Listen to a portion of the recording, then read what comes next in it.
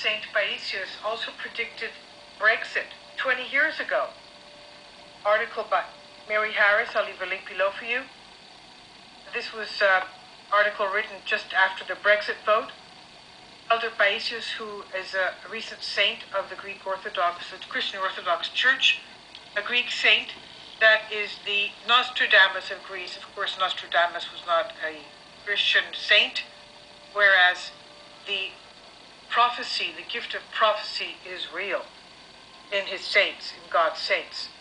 Now, St. Paisios was canonized last year. A well-known monk, that is 2 years ago, a well-known monk of Mount Athos.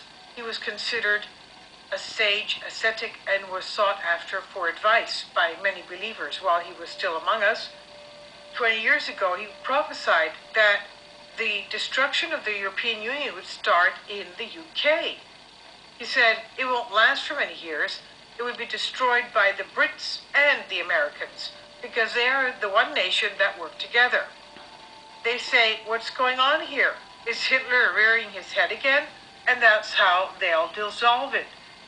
End quote.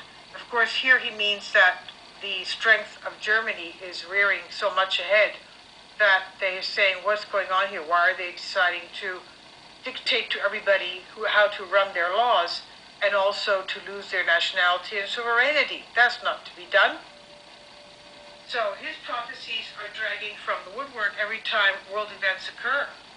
Last year, another of his prophecies concerning the war between Russia and Turkey was revived following Turkey's downing of a fighter jet, a Russian fighter jet. St. Paisios said that Constantinople would become Greek again, that Constantinople being Istanbul, that it would become Greek again, that Armenians would also get their property returned to them. When St. Paisios reposed in his passing July 2nd, 1994, his only will was to have lived for a few more years to see his country expanded. Quote, Turkey will be dissected, he wrote. This will be to our benefit as a nation. This way our villages will be liberated, our enslaved homelands. Constantinople will be liberated, will become Greek again, end quote. He prophesied that tough times would come. He did foresee the Greek bankruptcy and the economic crisis, at least 2 decades before it came upon us. But that God would help bring the interests of greater powers in alignment with Greek interests. Quote, not because of justice or friendship, but because it would be to their benefit, end quote.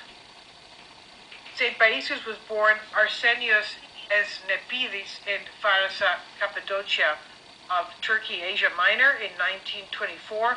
His family moved to northern Greece, Bonitsa and Epirus, following the population exchange, and he grew up to be a carpenter.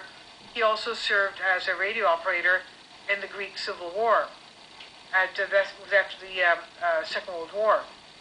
As a monk, he became famous for his spiritual teachings. In his youth, he was at Mount Sinai, the monastery, the male monastery of St. Catherine, and then he moved to the holy mountain, Mount Athos.